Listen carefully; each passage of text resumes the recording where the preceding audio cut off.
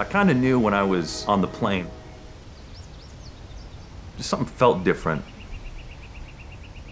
We kind of came through the clouds, it was late at night, and I didn't see any lights. So I knew I was kind of in the middle of nowhere. But something felt very peaceful and exciting.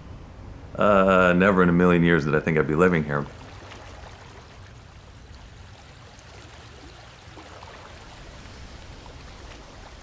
I didn't have a home, which is not uncommon for a theater artist.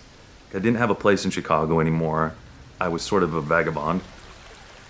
I saw in the trade paper that this company called TheatreSquared in Arkansas was doing a play called The Fall of the House, based on Edgar Allan Poe's Fall of the House of Usher.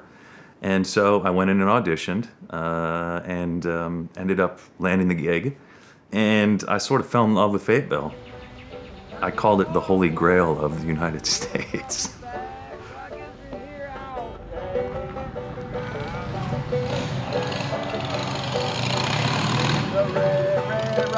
Sitting on boards, making till the bottle runs dry. And I come here for the free beer. I don't know what I'm doing here. You know, Arkansas is known for storytelling, so it's a natural flow for us. We've had some interesting characters and very colorful politicians that have come out of this city. And I know now better than before. I don't know, Lord, what I'm looking for. Well, Fayetteville, Arkansas is a very unique place. We are known as the Athens of the Ozarks.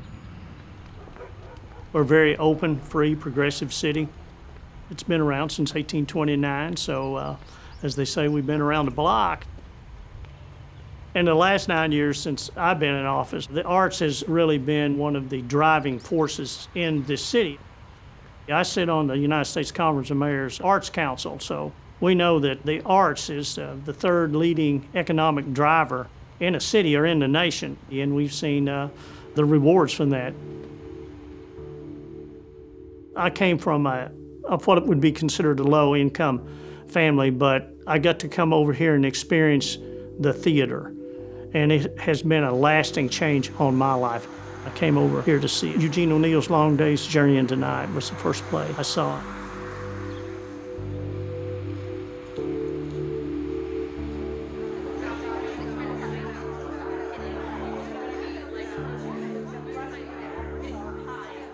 It used to be that the main place for entertainment was either a movie or if something was brought in at the university. And people always paid attention to everybody's calendars so there'd be no overlap. You could do everything there was. But now there's so much overlap that there's just no possibility.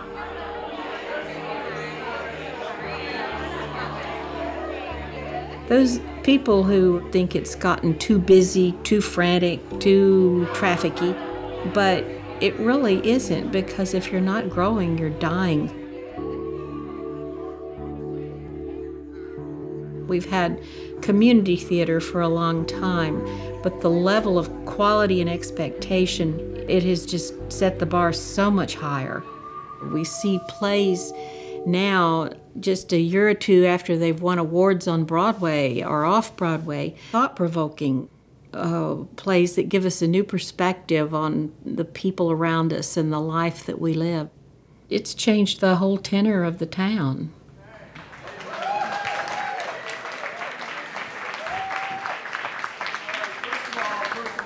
Does Northwest Arkansas love new plays? The Arkansas New Play Festival is something that TheatreSquared sponsors once a year. They will do staged readings and workshops in between, and if you see them the first weekend and then the last weekend, there's usually a significant change. You're watching a play in its process, which is really fascinating, a peek behind the scenes. Make sure that you walk around the whole island. That way, you can feed your spirit and your soul. And who knows, you might get inspired. So, write down everything and go to the dance hall. And don't forget to write. You said you write, right? Right. You should use this. It is for you. It is an ukulele, meaning jumping flea. Thank you, talking lobster. Several years ago, we started housing actors. It's been a real eye-opener. We've learned about a way of life that we had no idea about. The first thing you learn is that if you work in theater, that's not the job that makes you your money. But they thrive on it, and they study so much. She said she got a man, so she couldn't be my woman. It's a hard life in some ways. It would be for me.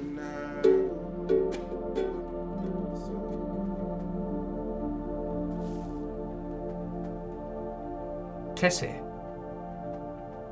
you're talking about Connor O'Shea. What do you know of Connor O'Shea? There is a problem, indeed, and it's not a wee one, because Mr. Connor O'Shea is in fact long dead. Yes. As a proverbial coffin nail he is.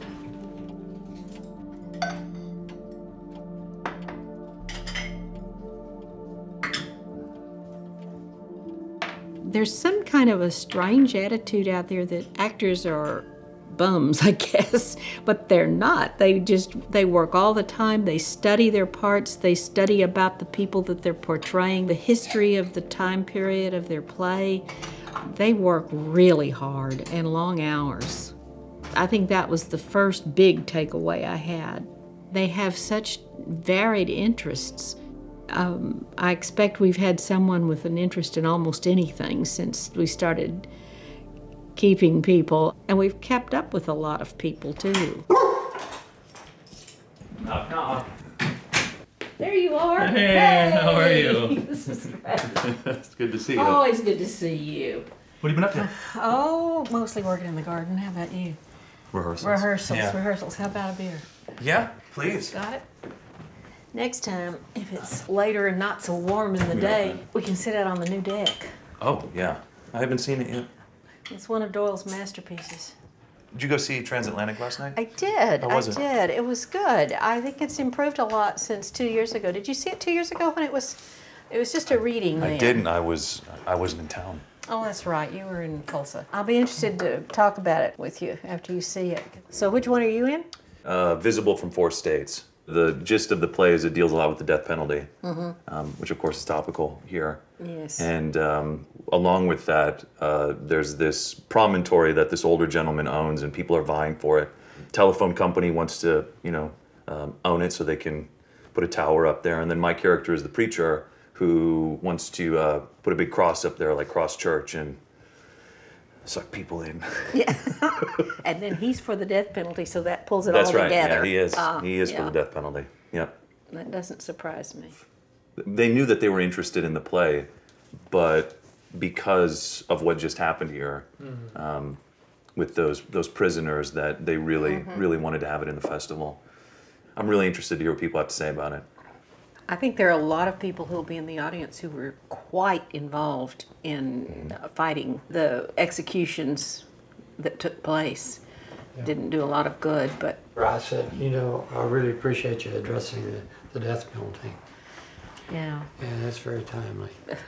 Nobody has said that they didn't do bad things, but that seems like one more bad thing.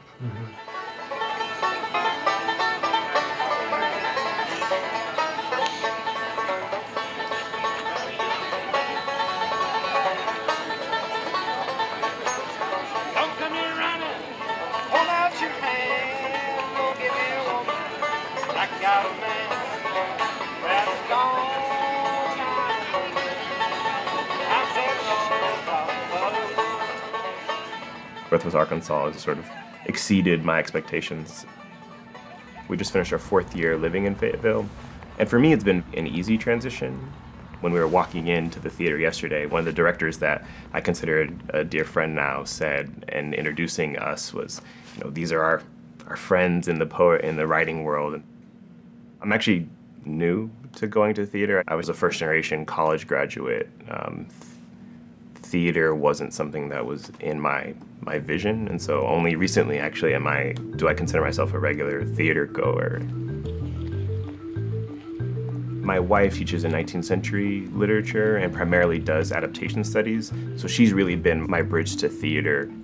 I'm kind of her sidekick, tagging along and increasingly becoming comfortable. I really value the opportunity to talk about art across mediums and across disciplines. And when I go back to my own work, I have new language and new experiences to inform how I might work out a poem on a page. It was something that I just got increasingly interested in graduate school, and it's actually now, something that we do on a regular basis. We quickly found like-minded people who were really interested, or who are really interested in building community and making sure that people feel at home here. It's built around having a strong theater presence and a strong commitment to the arts across the board. What I think is really interesting about this particular festival is that you actually get to see a work in progress, and you actually get to see the process of feedback. If you don't have that talk back and you don't have that Q&A afterwards, you know how you felt about it, but you don't know how everyone around you felt about the performance. There's so much opportunity for dialogue that you wouldn't otherwise get with, a full kind of polished performance.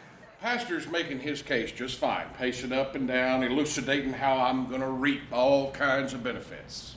Is he talking earthly benefits? Yeah, what's a good book have to say about them, Joanna? I just stick to the highlights. He don't seem to mind it out there. He's got plenty of steam left. I can't remember the last time I was so gung-ho about something. What do you need the money for, anyhow? Well, everybody has needs, Joanna. Thought you didn't have any. Maybe I'll come pray on it in church. You? It's been really wonderful to watch the community receive and welcome to have difficult conversations, and not only having conversations with like-minded speakers and audiences. When you're sitting there watching a play present values and present narratives for you, you're kind of forced to sit there quietly and listen. And I think listening is something that the theater experience forces upon the audience members, and I think we all could benefit from some healthy listening. It was the age of 12 years old that I set out on my own. Now I was just searching for the love that I couldn't find at home. I tried to tell my story, but they wouldn't listen, for I was just a kid. So left with only two bad choices. Here's what I did. I came out as a playwright in 1994 as a result of coming out to a new play retreat. And I noticed when we did our stage readings that the house was packed. There were 150 people out to see a brand new play in progress by a completely unknown playwright. And coming from New York, I was amazed. And that was the first clue that this was territory that was ripe for professional theater. We have a fantastic relationship with our community. They love the kind of theater that we love, and they want that. Our festival, which is now in its 9th year, has grown along with the theater to the point where this community has completely embraced the idea of building a new theater. When I came to the theater, we did not own a computer or a stapler. We had 80 subscribers. They were in a very thin binder, and we're very happy to have them. Now we have 1,500 subscribers and more than one computer, and it's a really exciting trajectory to have traced. It still feels like a dream. Absolutely, and Mayor Jordan is a big part of the reason why it can become a physically built concrete reality. This is the next frontier of the American theater, is communities like Northwest Arkansas. So many cities have developed this healthy, replete theater landscape. Working in Chicago, Everyone talked about how there's more than 200 theater companies, 500, 600, it's amazing. But in places like this, where it is the definition of underserved, it's people who would love theater, who have moved from communities like Chicago, who valued it as a part of their lives, and who just don't have that opportunity because the cost of living is so good, because the community support is so strong, that it means that these are the next strongholds of American theater.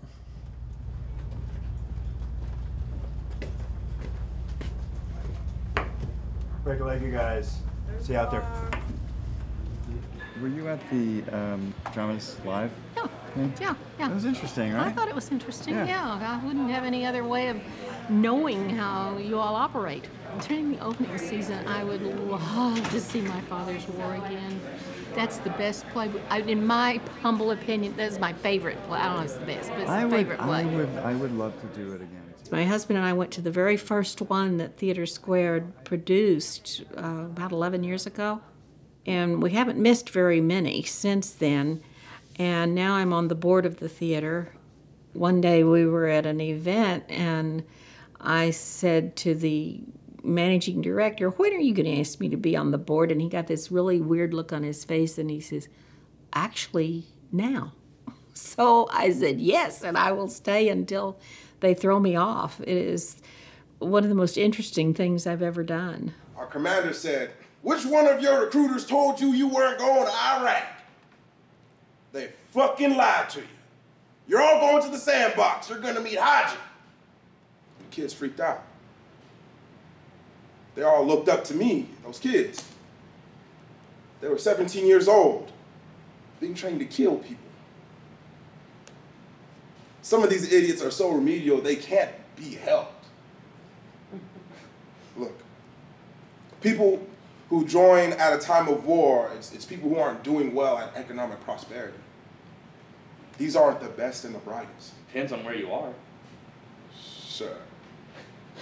I'm sure if I kept going, I'd hit some Rhodes Scholars along the way. Seeing the thing in progress actually tells you a lot of information that is very exciting. I'm not always in the summer here, but if I'm here in the summer, I'm always checking out way in advance that I want to go to this festival. I think that the fact that you can have the directors be there, negotiate, and talk about what their writing is, as a writer, as even a critic, it's really special and important. One of the best things that the TheatreSquared provides. I don't think I've ever been to mediocre performance. Right. And like, Well, I think that there's something about that, because even if not the best or polished script. The chances are the person may go to see something that is mediocre here, and then they get discouraged. Not realizing that, you're just building the experience. You're not going to be blown away every time. Yeah. But you have to support the medium for it to provide you that opportunity, because it's not like a film. The film is already codified the perfectness. Right. I mean, there's no do-overs in theater. It happens.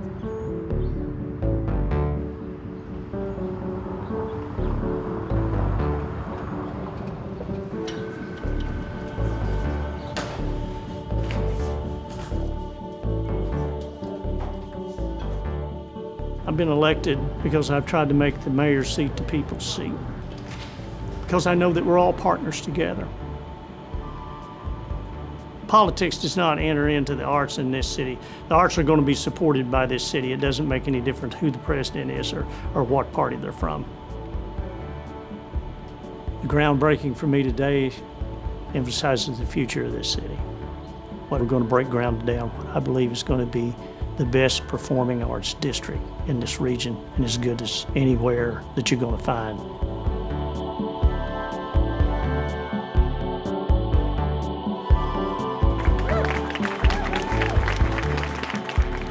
We are a strong city and are always planning for the future.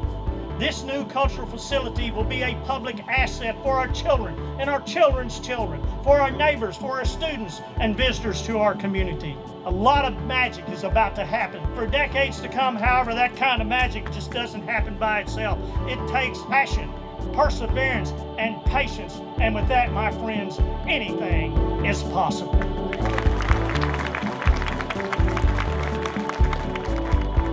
I have a new appreciation for the value of having a theater in your community.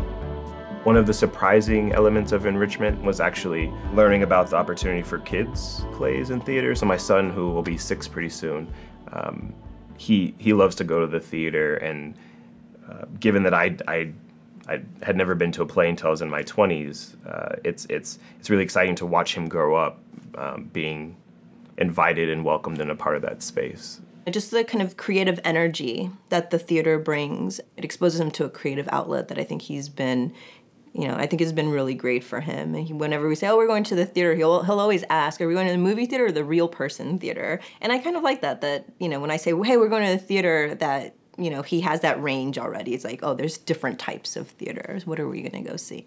The research out there shows that people, students, from small children to adults, they learn concepts better when you add the arts in.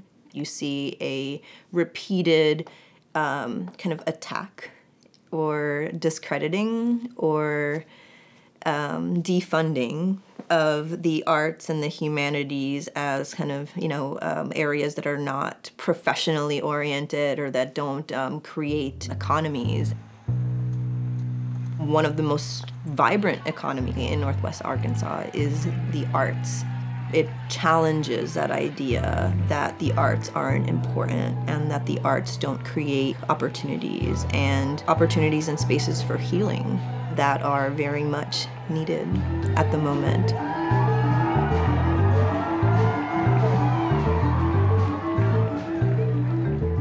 It's like the Henley poem. It says, I am the captain of my soul. The arts is the soul of this city and the soul of this city as well.